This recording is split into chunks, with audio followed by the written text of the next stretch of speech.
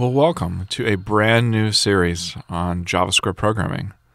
I'm Eric Freeman. I've been working with O'Reilly for a number of years, and I'm really excited to be undertaking this series, partly because I'm so excited, one, about JavaScript. But the other reason is we've had a lot of reader feedback that they really want to nail down their JavaScript skills. And I'm doing this series with Elisabeth Robson, my co-author, on a lot of Head First books. And we've named this series Head First JavaScript Programming Teasers. Because what we're going to do is tease out a lot of material that's in our new Head First JavaScript Programming book. And this is material that, one, we obviously want to entice you to go read the book. But at the same time, if you're a new JavaScript programmer, these are all the kind of behind the scenes, nuts and bolts, nitty-gritty JavaScript stuff that you really want to know if you want to master JavaScript. It's also some of the fun and interesting stuff about JavaScript. Now, if on the other hand you're a more experienced JavaScript programmer, this is the stuff that the first time through, you might have been moving fast. You might have skipped around a little bit and not picked up some of this. So it should be interesting for you as well and really solidify the foundation you already have in JavaScript. So there is one more thing I should tell you about Head First JavaScript programming, and that is we're still writing the book. And so while you can follow along with these videos, you're not going to have access to the book until it's done. However, we have come up with a new program called WickedlySmart Insider that we encourage you to take advantage of. And what we're going to do is we're actually going to give you access to the book as it's written. We're also going to create a forum so that you can not only give feedback on the book, but ask questions. And Beth and I are both going to be in that forum. And so this is a really interactive way to participate in this book as it's written and to influence the book itself. So if you're interested, we've set up a page at wickedlysmart.com/JSSignup. Go over there and give us your name and your email, and we'll send you the details on this program.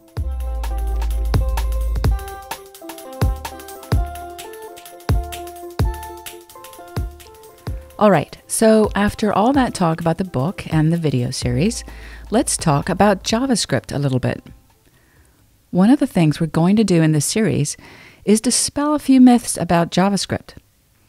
We'll start right in with one of those myths, which is that JavaScript is just a toy language, that it's not that powerful, it's pretty slow, and you can get small things done with it, but it's not generally applicable to doing any interesting things. Well, JavaScript is definitely not that. In fact, JavaScript has made some huge improvements over the last decade or so. And one reason is that if you look at all the major browser companies, like Apple, which makes Safari, and Google, which makes Chrome, and Mozilla, which makes Firefox, all these companies have spent a lot of time and effort and put some of the industry's best brains behind making JavaScript very fast.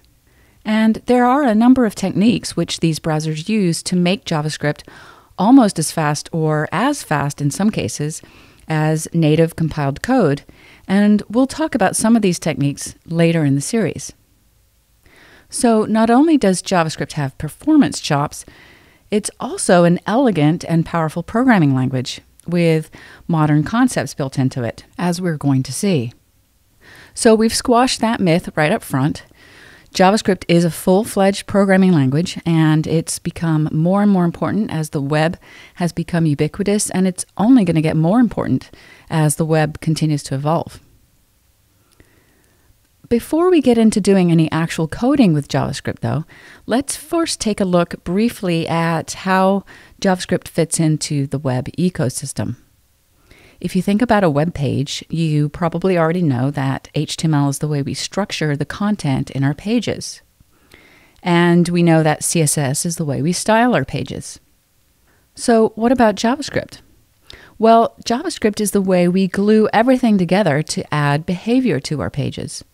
And we're going to spend a lot of time on that topic in this series. That is, how do you take a page with HTML and CSS and add behavior to that page? Now, if we dive in just a little bit deeper and we look at these components at the coding level, we can see that HTML is markup. It's the tags that you add to your content that defines the structure and semantics of your content. And if we look at CSS, it looks a little different from HTML. It's more declarative. We're selecting the elements in a page and then declaring style that should be applied to the content. And then if we look at JavaScript, well, it's something entirely different. It's a language for describing computation. So a JavaScript program consists of statements that each do a little bit of computational work. And I can have statements that declare variables that I'm going to use. I can decide things. I can iterate and do things multiple times. I can abstract computations to use later. And I can use built-in functions that do things in the browser. So that's what JavaScript is. It's a language for computation.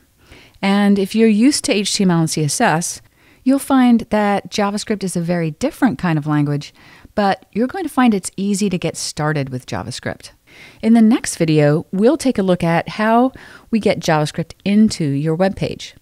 So join us for the next installment of Head First JavaScript Programming Teasers.